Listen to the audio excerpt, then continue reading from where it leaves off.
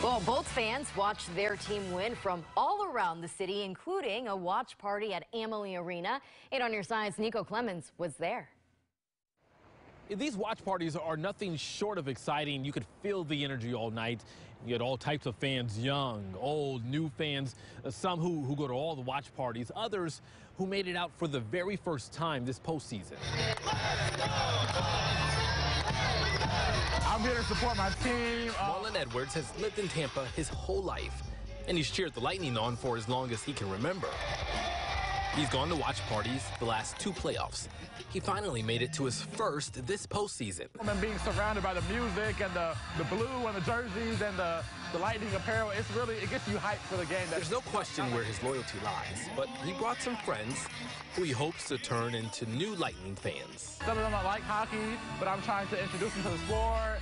It's not really a Florida thing, but they don't say Tampa's not a hockey town, but Tampa really is a hockey town. Edwards is now looking forward to the next game. He says he had no doubt in his team last series, and he has no doubt moving forward they can take it all the way. The first time we won, I was here. It was amazing. I was grateful. The second time, it was like, okay, I can get used to this. It was amazing. Back-to-back, Tampa Bay. And then this time, I have no doubt that we'll be able to make it 3 times in a row. You already know Game 3 is right back here in Amalie on Sunday. Edwards, like so many others, they're looking forward and they're waiting for that next watch party. In Tampa, I'm Nico Clemens, 8 on your side.